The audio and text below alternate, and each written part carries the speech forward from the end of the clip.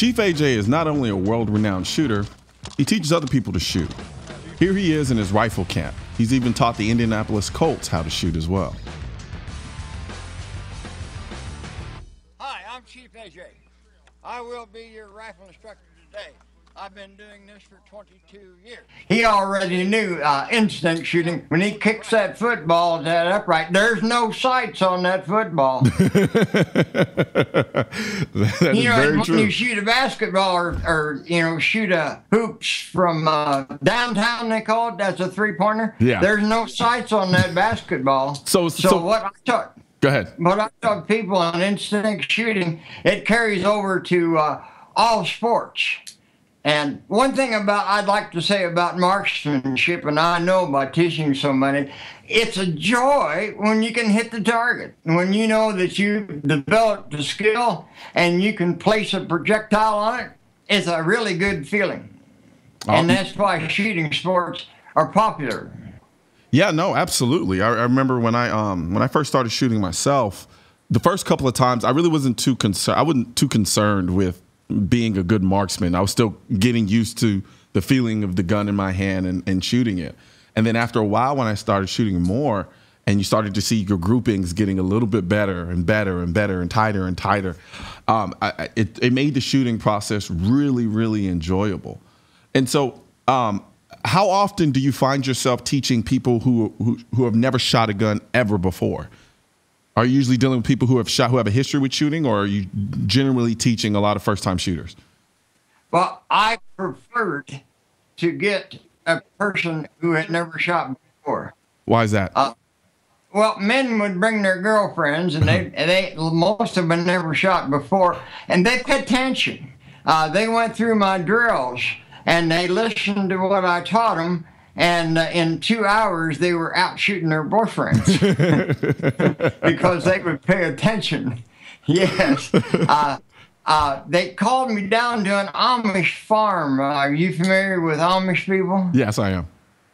They called me to an Amish farm, and they brought in all the children, the aunts and the uncles, and I went through all my drills, and when it came to putting the clay bird in the air going away at 55 miles an hour, this 10-year-old girl outshot them all because she'd paid attention and she'd listened. Awesome. And I've noticed that. Go ahead. Yeah, she wasn't old enough to realize that you weren't supposed to outshoot the men in that community. Oh, wow. You're right. So how did that? I mean, I got such a kick out of that. She was just so good. I just gave her the 10-22 rifle. Yeah, I sure did. So how did the men feel about that when you taught her how to outshoot them? Well, I'm sure that the other ladies took her aside and said, the men are supposed to be dominant and everything, but at her age, she hadn't learned that yet. That was good. Yeah. So she and I kind of bonded, and the rest of them kind of wandered away, and we were both shooting targets out there and having a good time. So I really enjoyed teaching marksmanship, and you could just watch people that when it got down near the end of the day and they were really hitting the target and they got that skill, they understood that guns aren't just for mean, evil purposes, but hitting the target is a joy. Yeah, no, absolutely. I mean, just watching you shoot, I'm blown away. I have a hard time hitting flying disc with shotguns, much less trying to hit flying disc with a rifle, and you do it continuously and consistently. So it's amazing watching you shoot that over and over and over again. Now, I did want to ask, in talking about point shooting, how do you practice something like that when it's something that's more or less intuitive? Is it something like if I'm going to practice shooting with a sight picture, I know, okay, each time line it up, get my front sight, line it up with the rear sight, and there's steps, there are processes. Is it the same thing with point shooting, or is it just you just keep trying to intuitively shoot until it just clicks one day? I combine quick point shooting with the strict sight picture that my Marine Corps drill instructor taught me. You know, he shaved my head so I would listen to him. Right. So I teach there's a sweet spot, whether with a bow and arrow or with a gun. It's right here, your sweet spot. Go ahead and put your hand on your sweet spot right there. When you come up with a rifle or shotgun, you hit the same place each time. And when you go through the drill and you do that a lot, then you have muscle memory. So and when you come up and you hit it, you've got a perfect sight picture all lined up for you. So I'm teaching people the secret of quick point shooting is getting a sight picture like that. Gotcha. And when you're sight shooting and when you're doing like some of these trick shots, what's going on in your mind? Is there brain chatter, or is your mind completely silent and you're just dialed in? Oh, well, it's just fun. So you're having fun and you see that I can hit it. Yeah, and you know you can hit it. And after I had shot for 5 days and went through that brick wall and got past that pain, it was like my third eye opened. And I could tell. I was shooting with a full headdress on, and the wind blew the feathers down in front of my face, and I still hit the block that was in the air.